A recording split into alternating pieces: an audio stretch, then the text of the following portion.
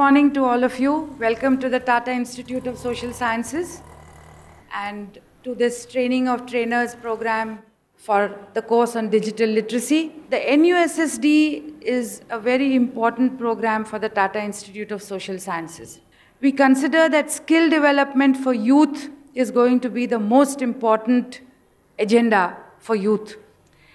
As you know, we have selected the National Social Service Scheme as the vehicle to put through this whole idea.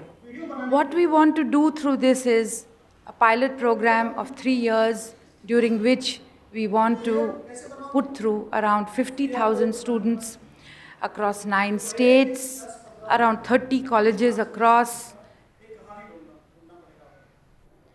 We have a certificate in management and soft skills consisting of about 20 credits. The certificate in management and soft skills has 7 courses: English communication, digital literacy, youth leadership and people skills, legal literacy, working with communities, and financial literacy. With regard to digital literacy, we consider in our foundation courses this to be a very critical course. It is a course which will involve the student with the community right from the start. And that is a surprise for you, and I leave that to Nagarjuna sir to tell you about it. I would like to certainly express my gratitude, first of all, to Tata Institute of Social Science for giving us this opportunity to actually design and make this course. At one time, people used to ask, do you know how to read, write? And usually that is what literacy means. Now a new challenge comes up, how to type. So these are the 4 important skills that you need to know. So once you know one language, you have to know read, write, speak, and type. That's the entry to the digital literacy. If you want to make a person digitally literate, particularly in India, you have to make that person type in at least 2 languages. So that is one of the important components that we have included in this digital literacy course. Just tell me, how many people in India speak English? What's the percentage? 3 to 4%. Anybody else? 20 to 25%. So certainly all of them can't be right. 3 to 5% of the people in this India speak English. And how many people actually know at least how to read and write their mother tongue? 70%. So now think about it. So you have 5% of people who are ready to use a computer. Why? Because most computers that you know are good for working in English. So what does it mean? That we have to now make these 70% people who are already able to read and write any Indian language be able to access a computer. So that is one of the reasons why the most important skill that we in India need when we are using computers is how to work in Indian languages. So we should be able to make a large number of people work on computers using their own language so that the entry of digital literacy will become much more faster. And secondly, a large number of government documents are in the local languages. So making that accessible also is a very important aspect of this. And I'm sure all of you are convinced that that is very important. And how many people in India use mobiles? Do you have a percent of that? Above 90%. Okay, above 90%. Anybody else? 18 to 20%. Like, so we have a range from 18 to 20% to 90%. Do you know how many mobile connections are there?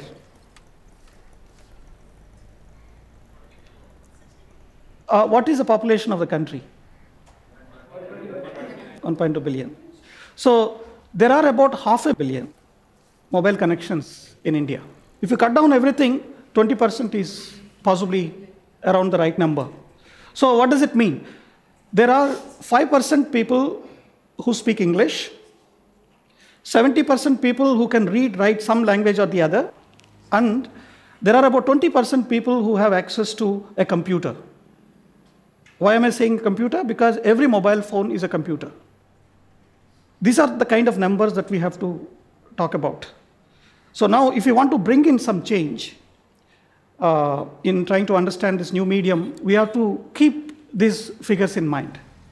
If we have to understand the impact of our program over a few years, we will be able to do some significant change in these numbers. So now, what I'm going to give you is an idea about what are the various components of the digital literacy course. But one of the important objectives that we wanted to keep while designing this course, that most Indians are consumers, particularly in digital domain. And very few of them are actually contributors, that is producers. So this is also another important thing that we need to change. I am sure all of you know what is Wikipedia, right? You have any idea how many pages Wikipedia has?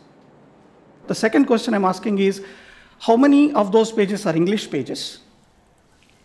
Okay, and the third question that you have to find out answer for is, how many of those pages are of any Indian language?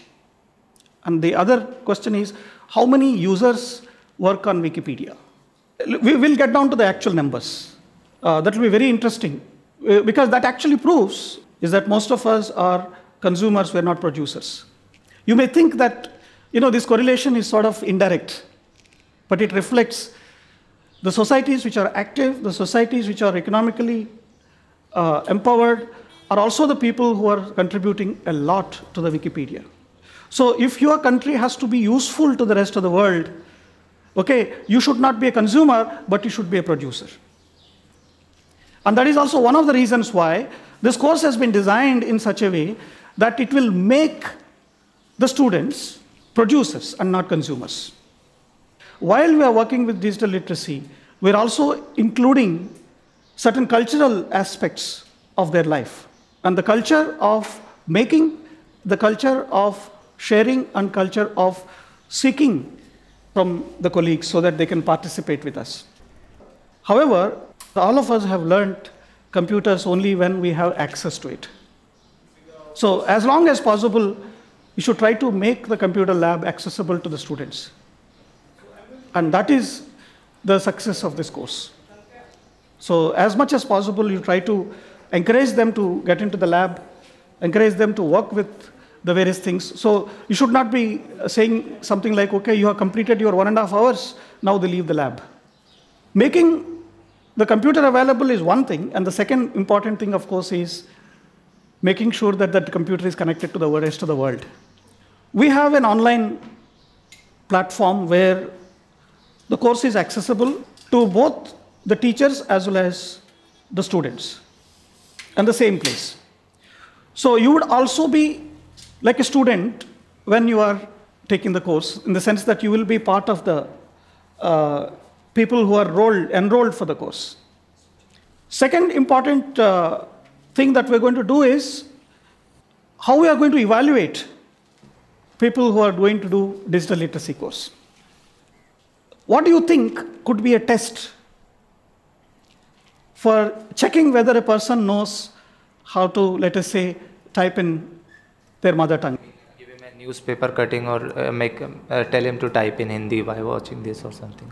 Ask them to write something of their own, asking to write for an application or something of or a letter to someone. Okay, can some more ideas come from?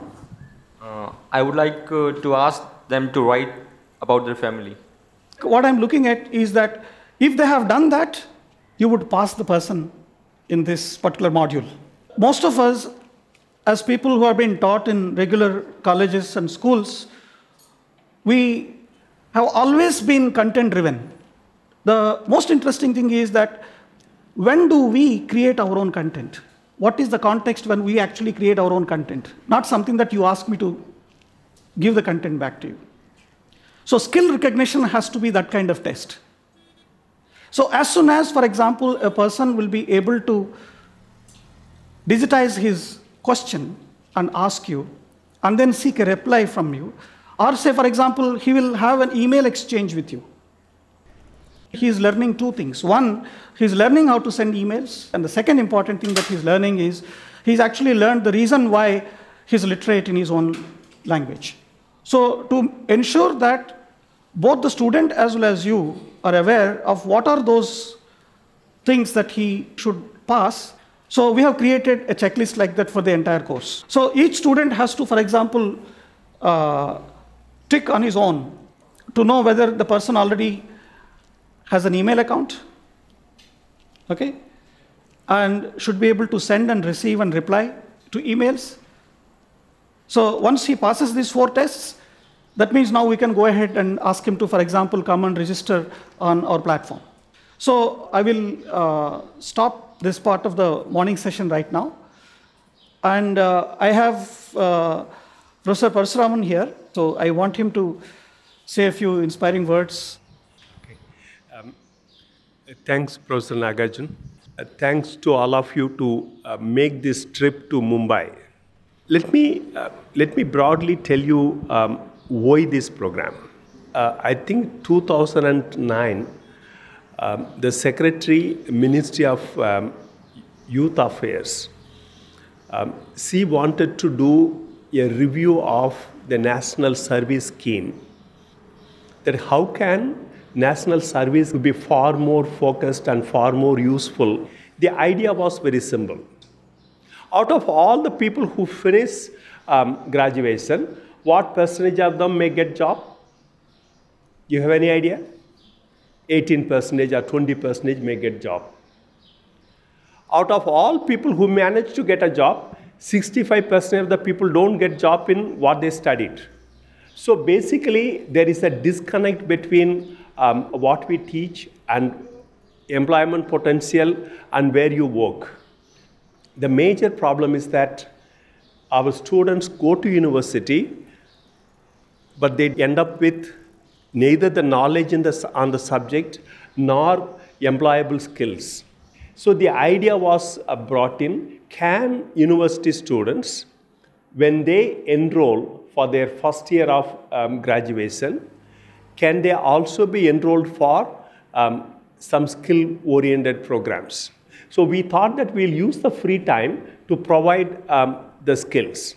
We said whichever the student who is interested in gaining skills, we can impart skills. So the idea was that we start with motivational programs. And then we move on to introduce the digital platform, digital literacy. And then we add on to the financial literacy. Everybody wants people to have financial literacy.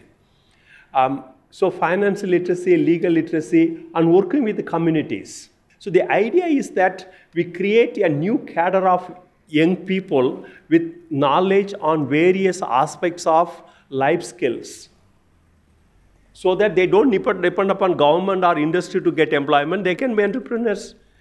Rural Development Department can employ them. There could be lots of employment opportunities. So what I am trying to tell you is that this is a program. We want to see that through this process, we reach out colleges and universities where proper education doesn't happen or happens, but to empower them with skills so that they become employable, they are skilled. You are on a great mission where you are going to create a digital platform. So basically what happens is that by creating a digital literacy, you can teach everything through digital platform. And so now what all these fellows has learned? These fellows learned to type. These fellows learned to do the spreadsheet. These fellows learned to calculate and also interpret. To do that, you are the most important people. So this is where I think we have come here, and this is what we need to move ahead with that. What is the hope? The hope is that if we can, if at the end of it, if 300 children get employment properly, and if by next year 3,000 children get proper employment, and in 3 years' time, 50,000 young people get employment, I think job is done. Our young people must have the opportunity to gain skills so that they create a better future for themselves and for the nation. If we fail in this mission, what is going to happen is that they will find some other way of making a future. We as teachers, I think this is a responsibility we have. We want to make this program happen, and with you, we can make it happen. Can we? Yeah. Wonderful. Thank you.